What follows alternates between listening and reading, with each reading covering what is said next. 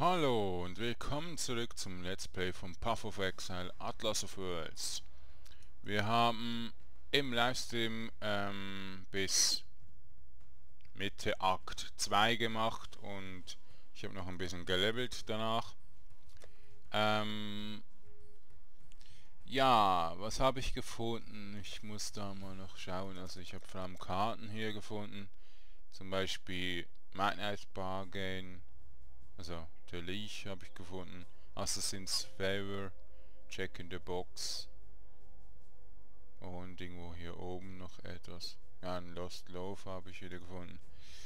Dann habe ich noch, genau hier, zum Beispiel, diese Schuhe gefunden. Hat keine Bewegungsgeschwindigkeit. Ich hoffe, dass ich hier drauf noch Bewegungsgeschwindigkeit bekomme als Bonus von den Labyrinthen. Und hier habe ich einen guten Bogen gefunden. Da eines mit 25 Movement Speed und Resistenzen. Sehr cool. Und die sind alles low. Das ist nicht jetzt passiert. Also, die habe ich schon lange gefunden. Unix weiß ich jetzt. Nein, habe ich glaube ich keine mehr gefunden. Im Livestream habe ich ja noch ein paar Sachen gefunden. Ich weiß es nicht mehr welches. Aber zum Beispiel die Schuhe habe ich doch jetzt noch gefunden. Die sind richtig gut. Werden sich ein Bild davon machen. Jo. Also gehen wir ins Labyrinth. Wir müssen endlich mal das Labyrinth machen. Und Freps, du hörst auf zu legen. Sonst bekommst du eins auf die Fresse. Scheiß Aufnahme bekommen. Also wir müssen hier hin. Es sind noch viele Spiele da gewesen. Das liegt halt immer noch. Keine Ahnung, was jetzt das Problem ist. Vielleicht ist hier jetzt nicht mehr. Es ist immer gebietsabhängig hier im Path of Exile. Mann, Freps. Ja, seht ihr. Es ist wieder runter. Jetzt war es auf 60 oben, jetzt ist es wieder runter. Ich muss kurz neu starten, gell? So, ich habe Freps neu gestartet und jetzt geht alles wieder perfekt. Also Freps hat manchmal Macken. Ich möchte so leben, irgendwie Dexterity oder so. Ja, ich weiß jetzt nicht genau, wie es heißt, aber ja, ihr wisst wahrscheinlich Dextory heißt. Und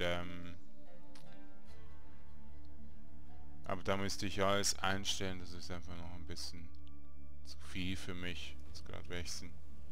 Deshalb tue ich das mal ein bisschen später machen.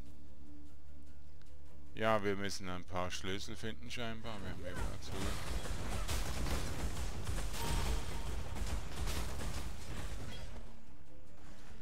Tja.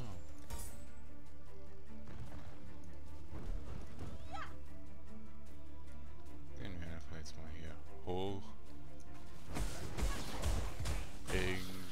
Irgendwann. Ah, das sind 2 goldene Tore. Die müssen wir nicht machen. Ich will nicht so viel machen. Die Labyrinthe mache ich dann mal ganz umfangreich später. Alleine dann oder im Livestream.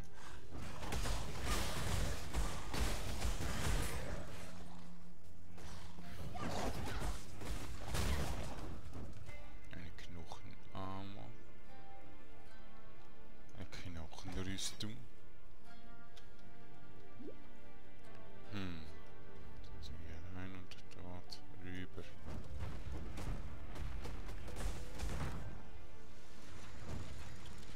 Okay, da haben wir Fallen. Da.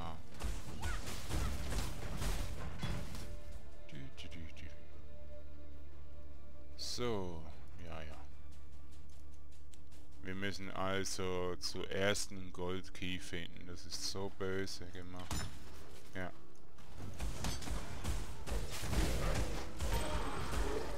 Ist das böse. Und dann noch die schwarzen.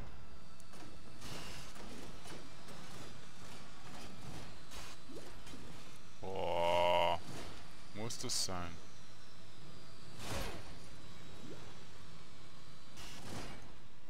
Ist ja heftigst. Wieso ist das so böse?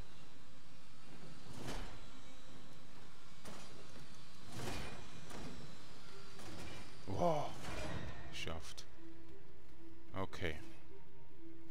Das ist jetzt richtig böse. Wieso ist das jetzt so böse? Das soll es doch nie sein. Das ist genauso etwas habe ich auch bekommen, als ich da einmal schon rein wollte im dritten also im dritten Akt von normal mit diesem Charakter. Ich habe auch so eine Falle gehabt und bin dann mehrfach angegriffen worden und so weiter. Das ist richtig böse.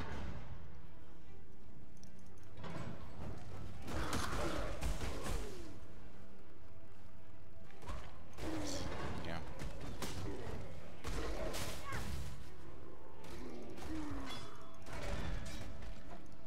Ich muss da unbedingt noch mehr Leben und so bekommen, dass ich das aushalten kann.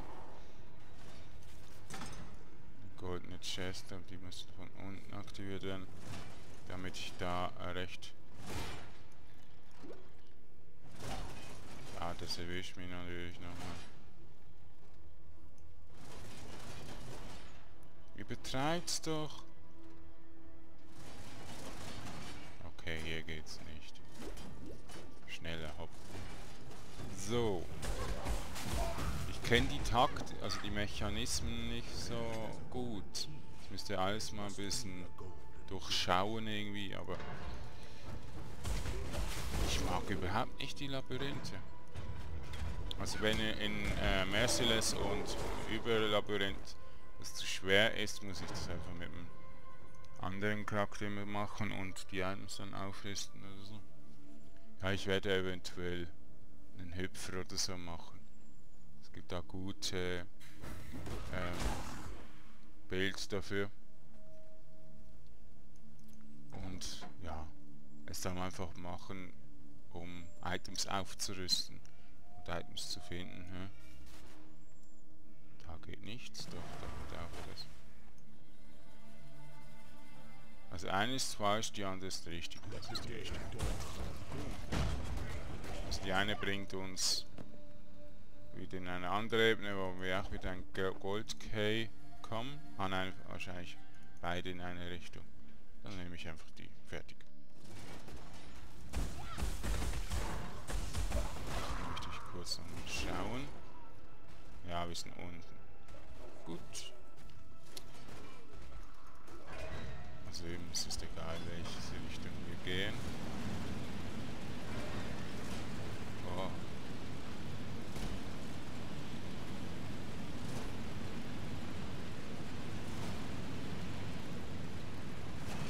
Was ist denn da los?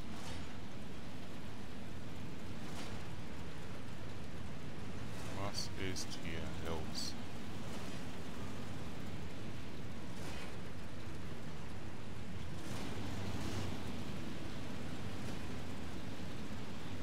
Dankeschön. Richtig böse.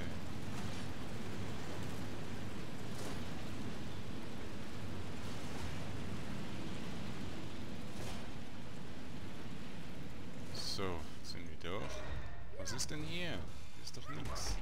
Wieso sind da immer so böse Fallen, wo du das überarbeiten kannst? Ich habe einfach mega viel Pech jetzt gerade in diesem Labyrinth, aber... Ja gut. Probieren wir es einfach. Ne? Ah, das ist Schein. So.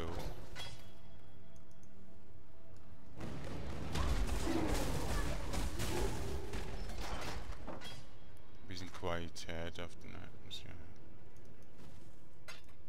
Ich möchte kurz schauen, was das war hier unten. Da war irgendwo Feuer. Vielleicht ein Geist, ja, ja.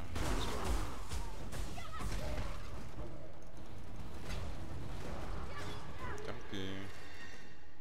Bist schneller besiegt, also ich den die Potion einnehmen konnte, die goldene. Aber natürlich bin ich ja schon wieder ein bisschen OP. So, jetzt haben wir den ersten. Kampf gegen Izaro.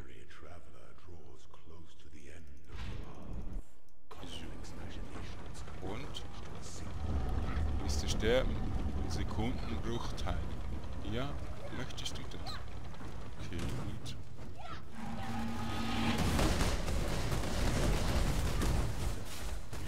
Oh. Genau deswegen habe ich noch ein bisschen weiter gespielt, ein bisschen weit weiter. Weil ich den nicht mag, den Izaro. Der kann euch one-hitten und so. Das ist Wahnsinn. Schon auf normal. Deshalb lieber ein bisschen später machen, dafür easy haben. Ist einfach easy haben. Easy. Easy, easy.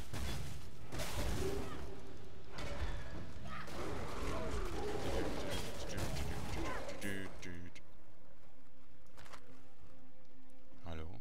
Was ist denn hier? Ich mag diese scheiß Öl-Zombies nicht. Die wurden extra hier eingefügt, damit man in den Fallen aufpassen muss, dass man nicht so einen Gegner getötet hat.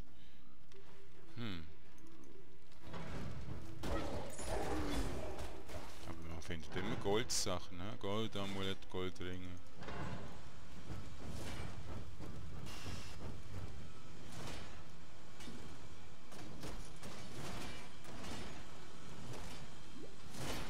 Aua.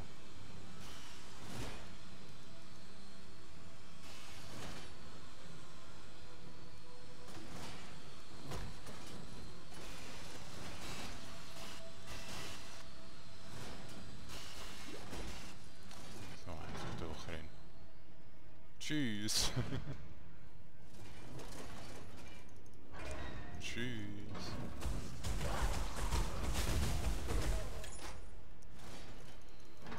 Da ist auch noch irgendwas.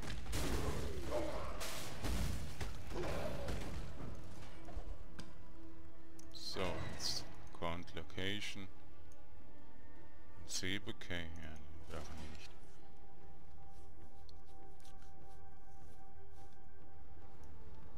Okay, hier gibt es 3 Richtungen.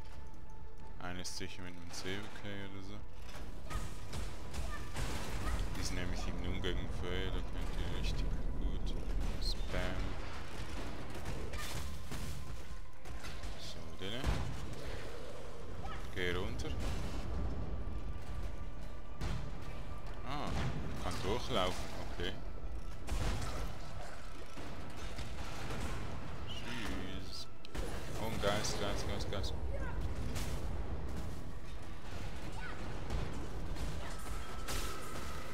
Einen Longstaff. Gleich mal identifizieren, die den Platz verschwenden. Melee Skill. Nö.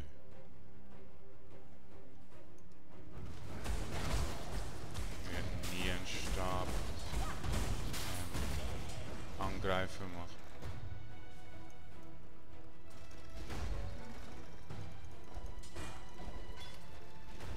Okay, Goldpet. Mehr nicht. Gehen wir doch. Weil ich's kann. Okay, was ist denn hier los? Will ich nicht entlang.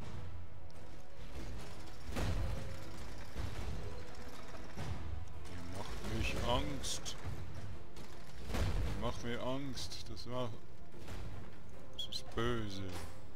Yay, wir sind richtig. Wir sind richtig. So, jetzt darf er gerne wieder ein bisschen Schaden bekommen. Ich meine,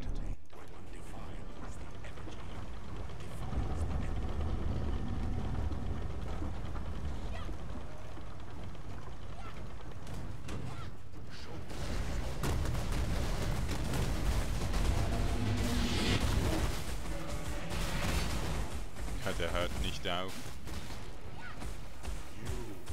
Jetzt.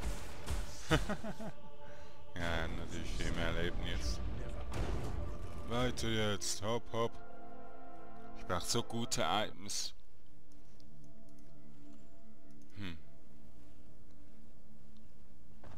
Für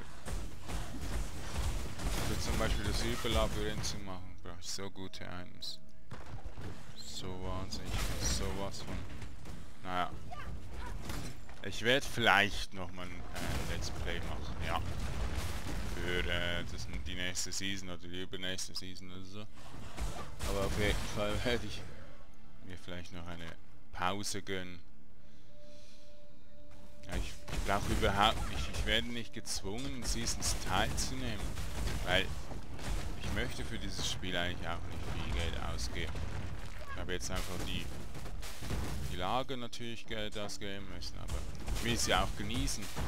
Aber das war ja vor dem Labyrinth-Zeug. Und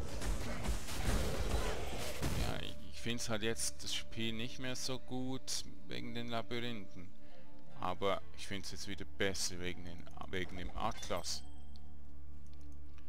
Wir müssen jetzt einfach höher kommen und irgendwie den Atlas durchmachen. Und ja.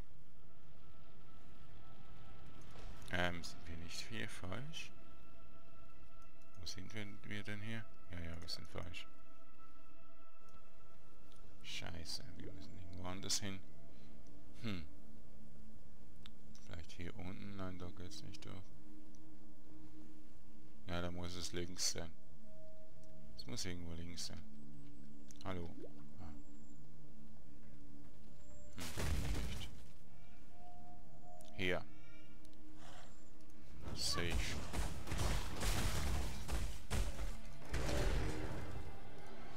Noch was.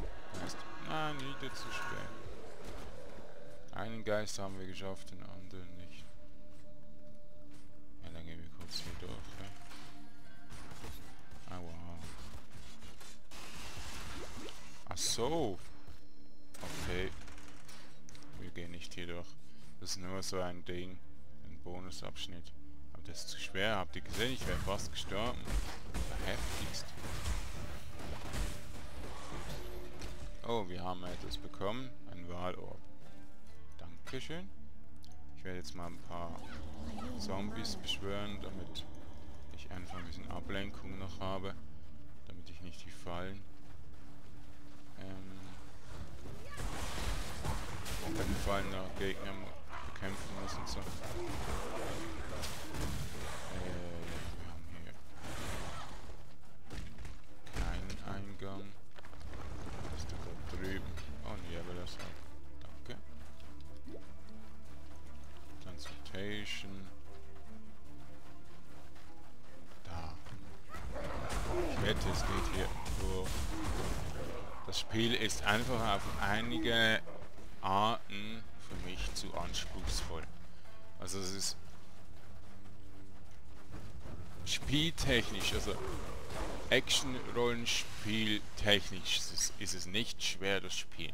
Aber so mit Fallen und alles mögliche ist es einfach schwer. Die Bosse sind manchmal richtig unfair und so weiter. Hey, wo haben wir den Eingang? Da unten. Ich glaube, man kann... Nein, da kann man nicht runter. Ich weiß es nicht, wohin wir müssen.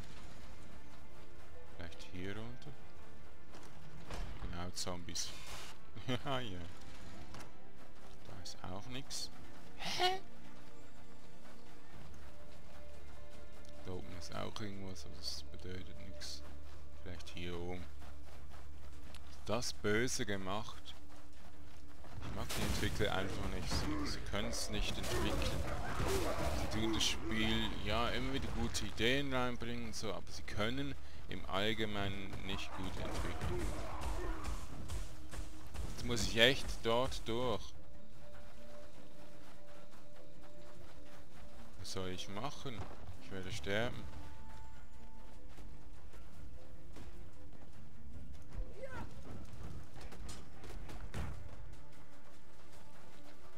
Was soll ich machen? Was soll ich machen? Bisschen.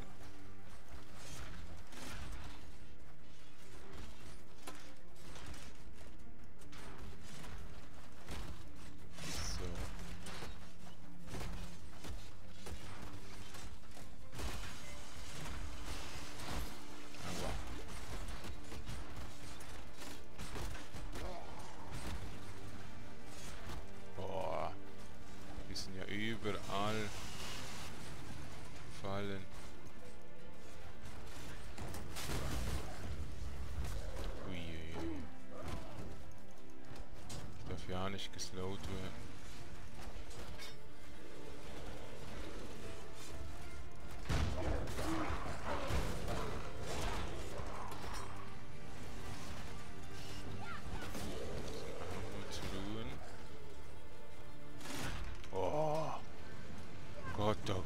Gott.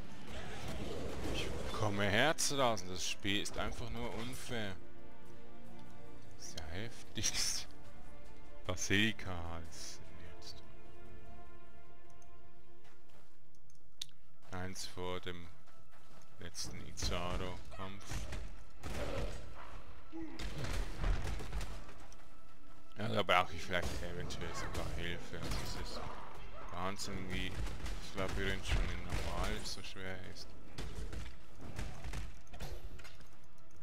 A guide. Cornered and quailing. Ja, ich kann euch sagen, ich werde ja das Let's Play sowieso nicht fertig machen können, das ganze Spiel. In Non-Season will ich nicht spielen und die Season ist im Dezember dann weg. Also,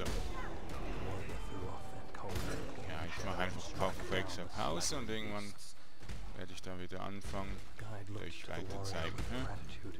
Es ist jetzt sicher noch ungefähr 30 Parts davon entfernt, okay? Und natürlich alles noch so weit wie möglich.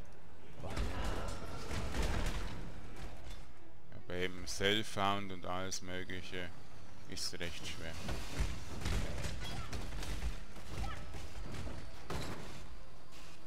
Danke, dass ihr es jetzt erledigt habt.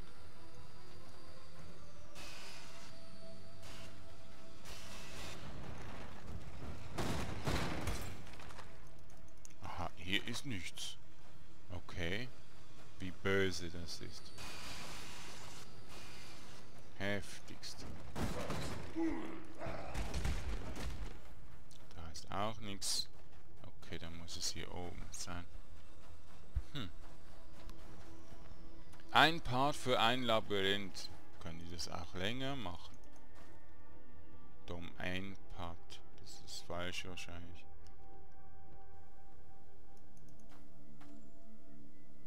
Das ist sowieso ein Tor. Nur das Tor. Okay, dann müssen wir das andere gehen. Also ist es noch eine Ebene. Scheinbar. Schade. Oh ja. So sind die Labyrinthe. Böse.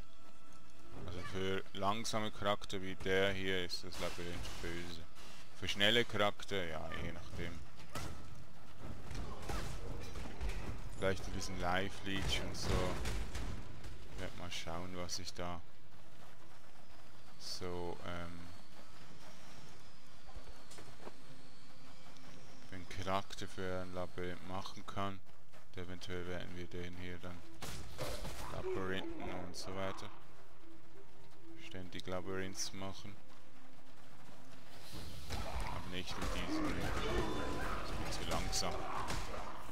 Nicht vorwärts. Oh, näher Inferno Below. Superior. Nicht schlecht. Da kommen wir nicht durch. Ich habe so das Gefühl, das Labyrinth verarscht mich ein bisschen. Mist.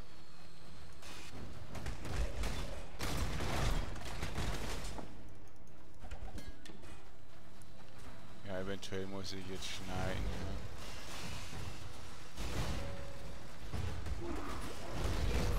Dankeschön. Wirklich böse.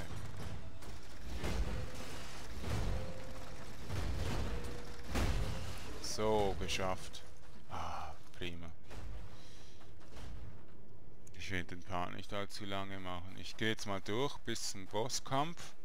Und dann werde ich nochmal aufnehmen, gell? So. Ich habe es geschafft. Ich habe ein Overscoring noch gefunden. Und, ja.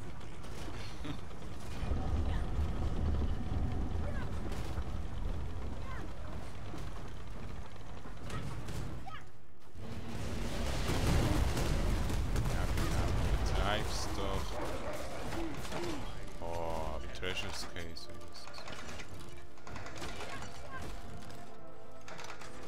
Stab. Da etwas. Fertig. Danke, aber darf ich den haben? Ja, jetzt bin ich voll. So ein Scheißstab. Chain mit doppelt. Chainmail doppelt. Gut. Ich werde den nehmen. Den nehmen.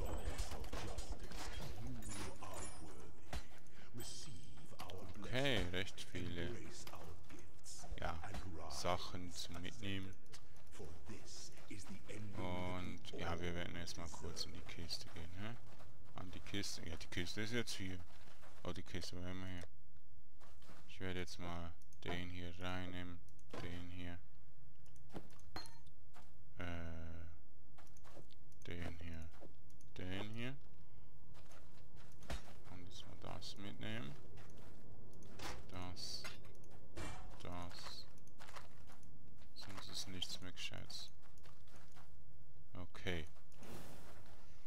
Ein Glows kann wir Ding. Ah. Attack with ward of spite when hit. Keine Ahnung, was das ist. Das wird auch nicht beschrieben. Jetzt muss ich noch kurz schauen. Bis gleich. Also wir müssen Mistress of Sacrifice nehmen. Das ist hier. Mistress of Sacrifice. Next. Escant. Mistress of Skill Effectuation. Offering Skills as Effects you. Ah, das ist nämlich das. Okay. Ja. Okay. Schön, schön. Commander of Darkness, Soul Weaver. Sehr schön, hä? Jetzt haben wir das. Gut, dann können wir wieder zurückgehen. Und ja. Wir sehen uns dann im nächsten Part wieder. Die Items werde ich mal identifizieren und so, aber ich zeige sie dann die guten Sachen im nächsten Part im Livestream. Tschüss.